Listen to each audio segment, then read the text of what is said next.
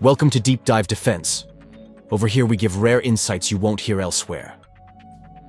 Today's topic is Iran's new Etemad 2,000-kilometer range, medium-range ballistic missile, equipped with a precision strike maneuverable re-entry vehicle.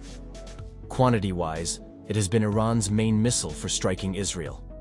This recent variant of the Emad ballistic missile was developed in response to a covert United States capability that was employed for the first time during Iran's initial missile operation against Israel, Operation True Promise 1. Given that the Emad is, by the contemporary standards of Iran's missile forces, an older design, it depended on a satellite navigation course update to provide it with a precision strike capability. However, during Operation True Promise 1 in April 2024, the navigation systems of the Emad missiles, launched back then, were spoofed and diverted off their intended course. This outcome surprised the Iranians, who had conducted the launches from locations far from their borders, where no jammers, whether ground-based or airborne, were close enough to affect the Emad missiles. It is believed that a covert, space-based satellite navigation jamming capability exists within a satellite constellation, about which no information is publicly available. Iran itself became aware of this capability only after observing the missed impacts by the Emad missiles, a result which stood in contrast to the more advanced K-Bar-Shikan aeroballistic missiles. These were launched in much smaller numbers but had not to rely on satellite navigation for their precision strike capability. After this covert advantage was exploited by Israel through its ally, the US, Iran initiated a substantial effort to upgrade the existing Emad missile arsenal. The upgrade involved integrating a new satellite navigation receiver capable of detecting jamming and spoofing attempts, sorting out the false signals, and selectively receiving the authentic positional data to update the missile's guidance system.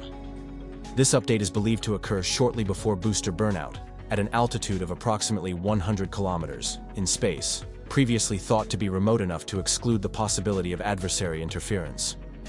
Rather than executing a costly overhaul of the Emad's missile guidance system, the new Etemad missile was instead fitted with a Controlled Reception Pattern Array, or CRPA, satellite navigation receiver. This system can null or eliminate several jamming sources and concentrate its reception towards the authentic navigation satellite signals. This system first gained recognition in its initial 4-antenna variant, named Nazir, which was used on the now famous Shahed 136 one-way attack drone. The CRPA system has since been upgraded to a more sophisticated receiver, featuring a greater number of antennas and enhanced complexity, to guarantee that the course update received by the Etemad is dependable under the demanding war conditions fought with a superpower-level opponent. The precision that the relatively low-cost Emad missiles achieved about 6 months later during Operation True Promise 2 in October 2024 demonstrated that the Iranians were successful, and that the US and Israeli side had lost a key one-time-use covert asset. Interestingly, Russian Iskander aeroballistic missiles were also observed being upgraded with CRPA receivers during their use in the Ukraine war. It is believed that this relatively simple upgrade is being retrofitted to the existing, vast Emad arsenal, including both the first version with the heavy 1,000-kilogram biconical warhead, and the newer, longer-range 2,000-kilometer range triconic maneuverable re-entry vehicle, MARV, variant. With a circular error probable of 70 meters under jamming conditions, the Etemad missiles launched by Iran during the 12-day conflict with Israel in 2025 had devastating effects. Despite being less precise than the K-Bar-Shikan 1 and 2 missiles with their significantly more precise inertial guidance systems. Interestingly, Israel's attacks on Iran's solid propellant missile production infrastructure by striking a critical bottleneck, namely their propellant mixers, demonstrated to Iran how important liquid propellant missiles like the Etemad are. Their capability to be safely produced inside underground facilities is critical for the wartime production of such important weapons. The passive hardening of Iran's liquid propellant missile production infrastructures, which are situated within hard rock tunnels, meant that Israel did not even attempt to strike any targets associated with the liquid propellant production industry. They instead concentrated on hitting the mixers necessary for solid propellant missile production to temporarily halt their booster production. Now let's look at the details and history of Iran's Emad missile, which forms the basis for the Etemad modification. Like and subscribe if you want to support the channel in the algorithm. Now let's start. The Emad medium-range liquid propellant ballistic missile, developed in the early 2010s, is believed to have entered operational service around 2014. Essentially, it is a significantly improved variant of the Ghadr-F, with notable design changes. The most significant being the addition of an endo-atmospheric maneuverable re-entry vehicle, MARV. The fuel mixture remains the same as in the Ghadr-F, using UDMH fuel and N2O4 oxidizer, which retains the same temperature limitations of not above around 20 degrees Celsius, making the missile ideal for operation from hardened, cool, underground missile bases. The missile can be launched from mobile launchers just outside the tunnel entrance for quick deployment, or from Iran's unique launch pit and barrage launch concept. This concept involves a deep, underground tunnel system, built into the hard rock of a mountain with a rail system that uses automatic launch wagons.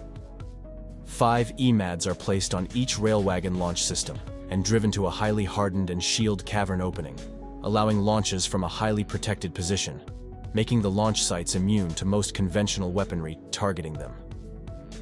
The Emad's booster stage closely resembles that of the Ghadr-F, but a visible difference is the placement of the retro rocket boosters for thrust termination, velocity trim, and warhead separation. These are now located at the rear, near the motor, to avoid interference with the MARV and its fins. The Emad follows a conventional minimum energy trajectory with a direct ballistic descent of the maneuverable re-entry vehicle, which re-enters at around Mach 11, necessitating the MARV avionics to endure high G-forces during the deceleration which occurs. It is believed that the MARV uses a rather simple MEMS-based inertial measurement unit, while the missile itself is guided by a dynamically tuned gyroscope-based inertial measurement system during the boost phase. This allows the MARV to correct for wind influences, and so vastly improve targeting accuracy. Although the Emad may not have evasive maneuvering capabilities, it is a precision missile designed for point strikes against adversaries with limited ballistic missile defense capabilities, or whose defenses have been degraded by other, more advanced missiles. The Emad boasts a destructive power which is among the highest of Iranian missiles, carrying nearly a 1-ton warhead over a range of 1,750 kilometers. By the early 2020s, a second variant of the Emad appeared, featuring a smaller maneuverable re-entry vehicle of about 750 kilograms weight, extending its range to about 2,000 kilometers. The Emad has replaced the Ghadr family since the mid-2010s, indicating its production volume is quite high, given the vast production infrastructure of the Ghadr. These missiles are attractive to Iran because they can be stored in an unfueled state, securely for decades, with minimal maintenance, reducing the risk of leakage and explosions.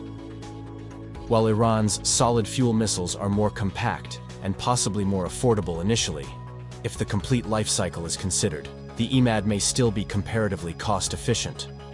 The ongoing production of Emad missiles is maintained because they can effectively target and destroy well-hardened structures across the region, often beyond the reach of conventional adversary air power to disrupt operations. The heavy direct descent MARV possesses high kinetic energy upon impact, increasing its impact penetration performance. At the time of Emad's development around 2010, Israel had not yet deployed the exo-atmospheric Aero-3 ballistic missile defense system.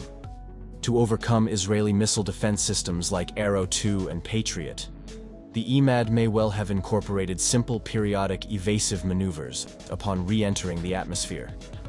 While not as effective as more complex pseudo-random maneuvers over a large portion of the terminal trajectory, such small evasive maneuvers can decrease the hit probability. With the Aero-3 system now operational, Emad's task of penetrating Israeli defenses has become more challenging. Iran employs inflatable decoys for missiles with MARV and aerodynamic fins, which are only effective in vacuum, making them ideal candidates for Emad's lightweight decoy solution. It is believed that the Emad deploys several such inflatable decoys in chaff and/or aerosols during mid-course phase and just before re-entering the atmosphere. This technique is used to confuse missile defense sensors and counter exo-atmospheric systems like the Aero-3.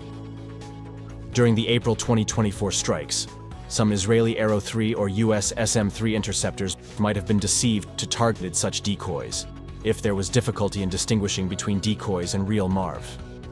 The high-end radars like the AN/TPY-2, deployed by the United States and Israel, are essential for effective discrimination in such situations, where decoys are used extensively. The empty spent boosters of the Emads launched against Israel are often interpreted as intercepted missiles. But shrapnel damage pattern of the harmless objects indicates that some were erroneously classified as targets by Israel's missile defense sensor. Hence, the separated boosters have likely a decoy effect for the Emad.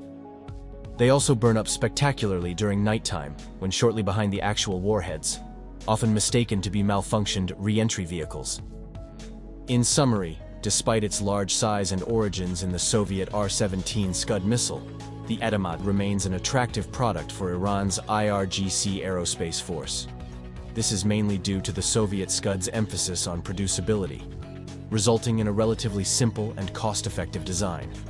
Although the Etemad might eventually be replaced by the more advanced and expensive Khorramshahr family, based on the R-27 submarine-launched ballistic missile, it remains in production, similar to the continued production of AK-47 variants worldwide. Compared to its long-term replacement, the Khorramshahr, its payload capacity is around half of it, but also costs significantly less. For Iran, whose ballistic missiles are equipped with conventional warheads and must meet cost-effectiveness criteria, the key factors are warhead weight, range, system cost, and overall life cycle costs. Within this doctrinal constraints, the Etemad performs quite well. The vast majority of medium-range ballistic missiles used against Israel during the 12-day conflict were the comparably low-cost Emad missiles retrofitted to the Etemad standard. It is believed that Iran's vast arsenal of Emad missiles will be quickly updated to the Etemad standard, if this has not already happened. Therefore, the status of the Etemad missile within Iran's ballistic missile force structure and its vast stocks mean that it will continue to play a prominent role inside the IRGC aerospace missile force structure. So that's all for today. If you liked it, give a thumbs up, comment, and subscribe. It really makes a difference in the YouTube algorithm and is a great support to the channel. The real enthusiasts can become members and given access to exciting membership area material. Thanks for your support and motivation. See you next time.